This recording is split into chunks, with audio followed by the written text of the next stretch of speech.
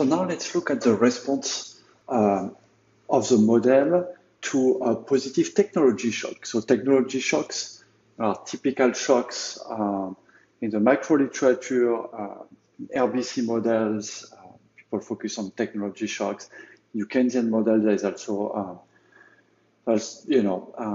people often look at the impact of technology shocks. So let's see what happens if we have a technology shock in our model, again, by comparative static. So, let's look at a positive technology shock.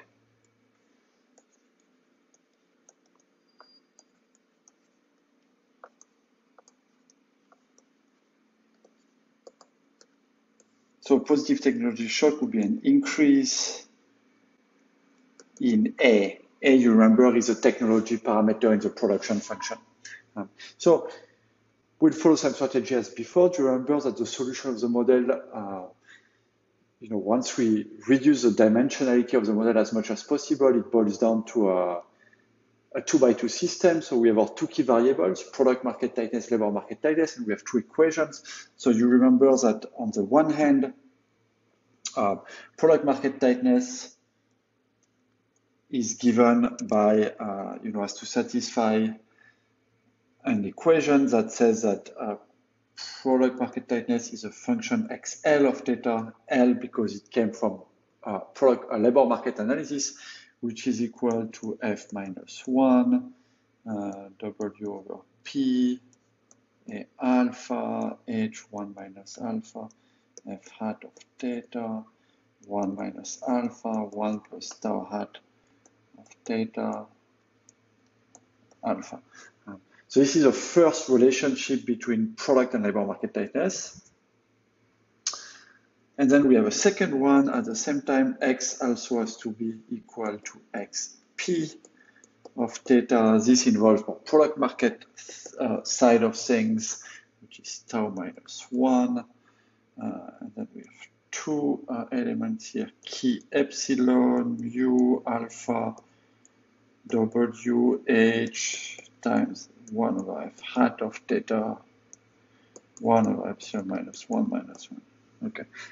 And here, so we are looking at an increase in A. So what's very nice is that A doesn't show up in our second equation, XP of theta. So this relationship, XP of theta, is not going to be affected, but A does appear here in the XL of theta. And in fact, we have an increase in A, because A is in the denominator in that XL of theta, so the whole terms between the brackets going to fall, and because F minus 1, that's an increasing function, the same way that tau minus 1 is increasing, it means that the whole, if A goes up, the whole term in the, in the parenthesis is going to fall, and if you put it through F minus 1, this is going to fall. So XL of theta for any theta is going to be lower than where it was. So graphically, let's look at what happens.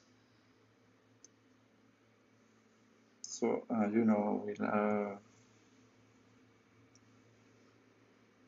so we always had X, we had theta on the horizontal axis. Okay, and then we had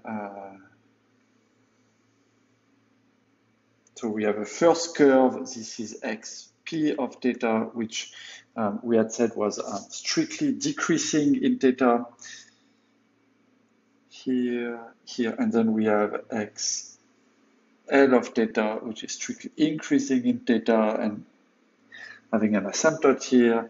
We have the original solution, theta is here, X is here, original solution of the model. Now we're looking at what happened when we have an increase in A. So we said XP of theta, that doesn't change because A doesn't show up in the expression of XP of theta. XL of theta, on the other hand, we see because A is going to, A is higher, everything in the bracket is lower, and times F minus 1, that's lower, so XL of theta is going to be fall. So we'll have something like this.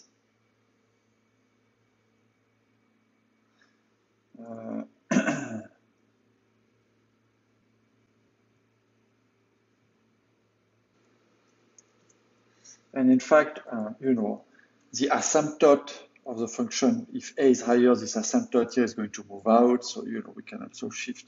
Basically, the whole XL of theta is shifting out. So we'll have something like this. But, it's not very relevant. But what's key here is that XL of theta is going to be lower.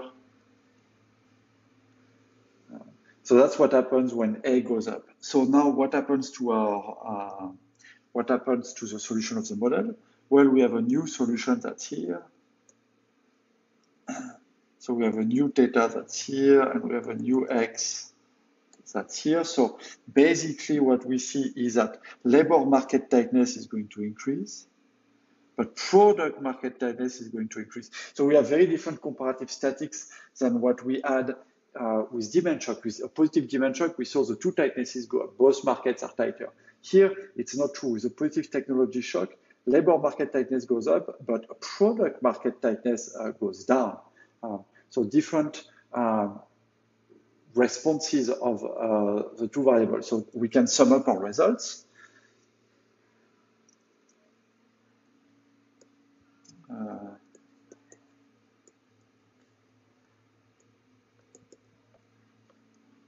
After an increase in A, technology,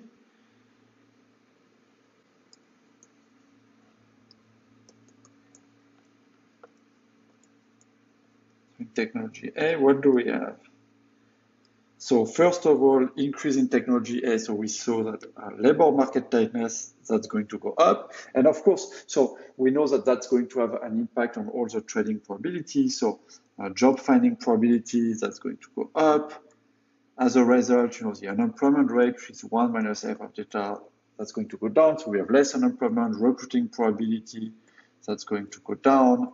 Matching wage, that's going to go up. Okay. But product market tightness, on the other hand, that's going to go down. So the two, while the labor market is tighter, the product market is slacker. So that means, selling probability, that's going to fall. The rate of idleness on the product market, that's going to go up. Buying probability, that's going to increase. And the wage, tau x, that's going to fall.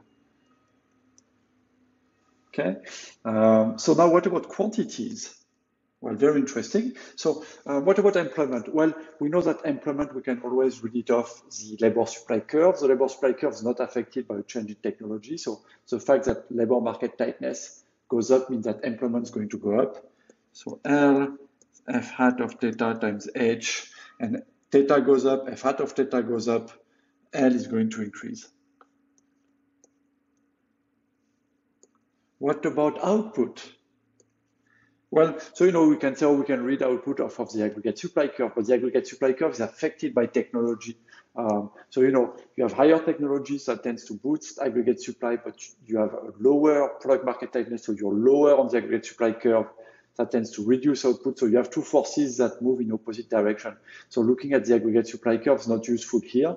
But what you can look is at the aggregate demand curve, because the aggregate demand curve is not affected by a change in technology. So we have a stable curve. However, tightness on the product market is falling. And so we are going to move down, actually, down the aggregate demand curve. So we'll have higher output. So you know that Y is actually key epsilon. So here I'm just giving you the fact that Y can be read off of the aggregate demand curve. 1 plus tau x epsilon minus 1 times mu over P. You can see that here, nothing in this equation is affected by the change in technology.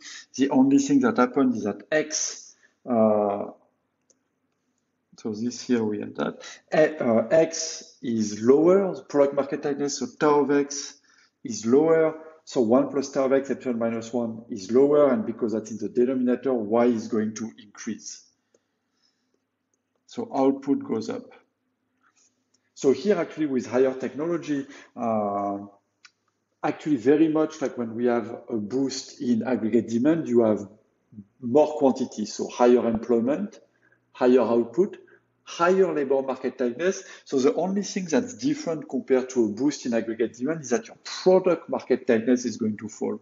So I can flag that just to say that this is the only thing that's different between a technology shock and an aggregate demand shock, or everything else moves the same. So if you wanted to be able to figure out whether it's technology shocks or aggregate demand shocks that generate business cycle, it's really key to look at what's going on the product market. You really have to look at what's going on with product market tightness.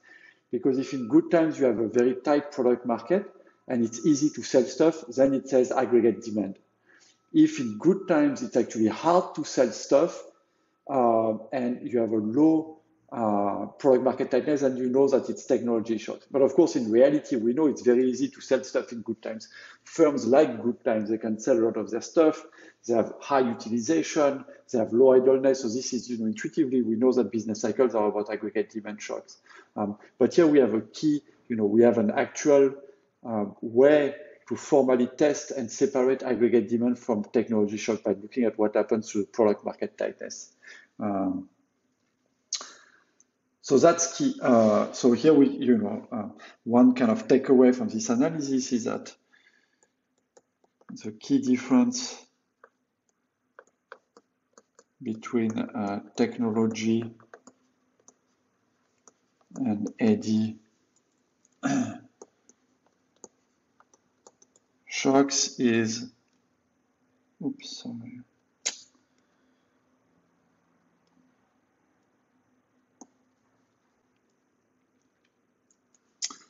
Is the response of X. So it's therefore key to look at product market tightness to separate AD and technology shocks.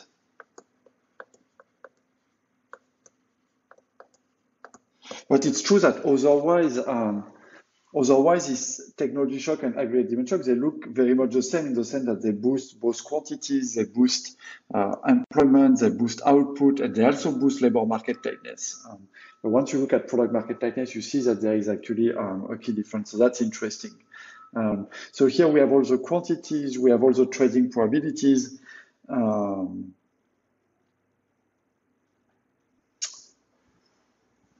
Right, so this is what we have. If we want to know what happened to the number of producers, this is unclear due to the increase in tightness. If you want, well, you know that output goes up. Oh, so here we know unambiguously what's going to happen to consumption, because you know that output goes up, but you know that the product market is actually less tight, and so your matching wage is less, so you know that consumption also goes up here unambiguously. So we can note that. C consumption is Y divided by 1 plus tau X. And of course, here we've seen that output goes up, but we've seen that tau X, the matching wage, goes down because it's easier to buy when you have a positive technology shock. So here we know also unambiguously that consumption is going to increase when you have a positive aggregate demand shock. We wouldn't have been able to say that with a positive technology shock, with a positive aggregate demand shock. Sorry, here we're looking at technology shocks, but here you can see that clearly. So these are the interesting things that happen here. Or last thing you can do in case you're interested, for instance, you could ask, well, what will happen to vacancies if we have a positive technology shock? Yeah, actually, it's also easy to say what happens. So you know that vacancies V hat, the number of vacancies that have to be posted, we know that it's employment divided by Q of theta, which is a recruiting probability, because number of vacancies times recruiting probability has to be equal to employment here. And then we've seen that with positive technology shock, we know that the employment goes up, and we also know that the recruiting probability goes down because tightness is higher. And so here, unambiguously, we can say that the number of vacancies is going to increase. Okay, and actually, we could also have said that after a positive aggregate demand shock. For the number of visits, we can't tell exactly because while output goes up, which should require more visits, the buying probability actually also goes up, Q of X here. And so as a result, what happened to the number of visits is not clear here. So we can't exactly say. But for vacancies, we know that they're going to go up. So this wraps up our analysis of technology shocks.